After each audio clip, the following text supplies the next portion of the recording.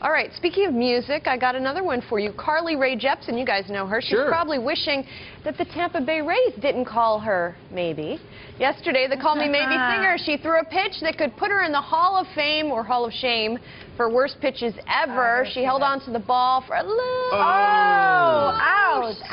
Ouch. Oh, no. I really feel for the record, watch how long she holds it. For the record, however, she did throw a strikeout at another baseball game, so she is capable of doing. She just had an off day. Let's be forgiving. We all have bad days. We've all been there, Rae Jepsen.